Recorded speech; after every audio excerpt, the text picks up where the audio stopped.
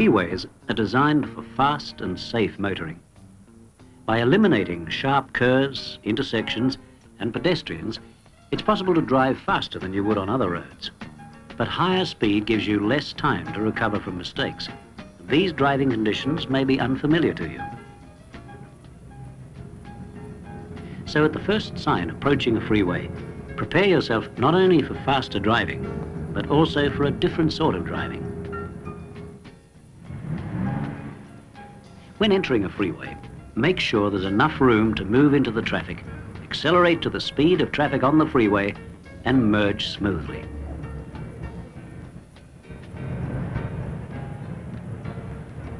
When entering the freeway, don't hesitate, because hesitation makes merging more difficult, both for you and the cars that bank up behind you.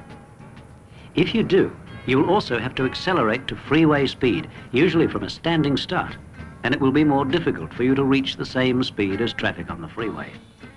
This means you're going to need a bigger gap in the approaching traffic so you can merge smoothly.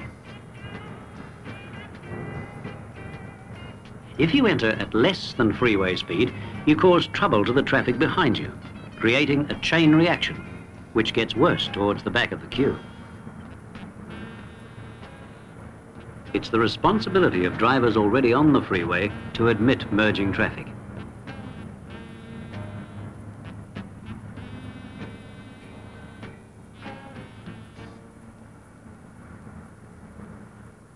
When you're on the freeway, allow faster traffic to pass to the right of you and keep to your own lane.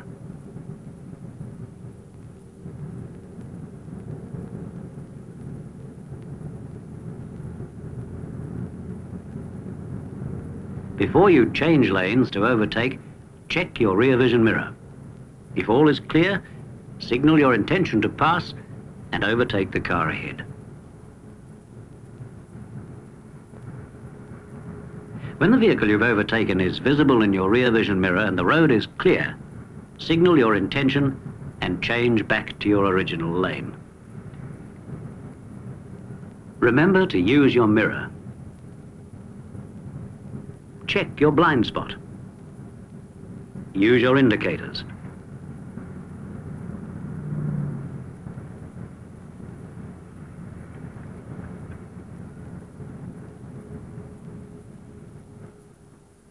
And don't forget to cancel your signal when you've completed your maneuver. Drivers who follow too closely to the vehicle ahead restrict their own field of vision and reduce the time they have to react to the unexpected. Here's a demonstration of what would happen during an emergency stop at 60 miles an hour. The first car brakes. The second car, which is in an adjacent lane for the purpose of this demonstration, reacts to the first car's brake lights. By the time the second car's driver has reacted, his car has traveled 65 feet. There would have been no chance of avoiding a collision.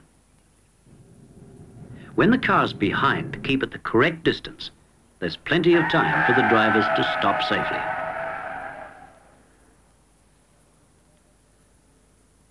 A simple guide which remains constant at all speeds, called the time-lapse formula, is very useful to check your correct following distance. You watch the vehicle ahead of you pass some definite point on the freeway, a post or a road sign. Then count normally to yourself 1001, 1002. That's 2 seconds.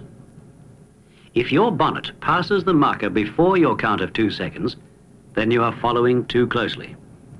This rule holds good at any speed. Rain, high winds and fog demand extra caution. Drive so that you can stop within the limit of your visibility. Decrease speed and increase distance by as much as double the normal from the vehicle ahead. If the car behind you is traveling too closely, encourage him to pass by slowing down or changing lanes. Or if he still hangs on, increase the distance between you and the traffic ahead. This will also give you plenty of space for a smooth and gradual stop, so that your hanger-on can react in time and so prevent a rear-end collision. If you have to stop on the freeway because of a breakdown or accident ahead, Give the traffic behind you as much warning as you can.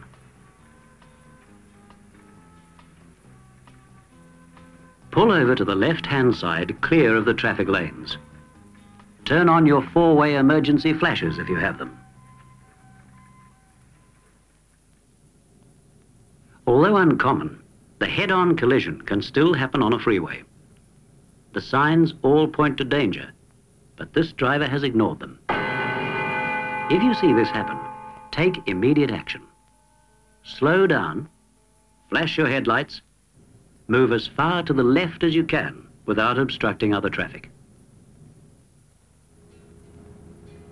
Because freeways are designed to remove the usual hazards, driving on them tends to become monotonous.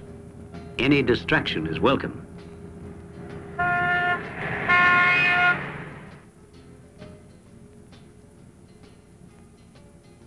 And remember, freeways are not the place for family squabbles.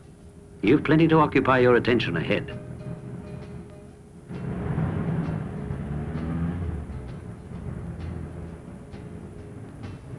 Never stop on a freeway, except in an emergency. And above all, don't reverse, even on the shoulder.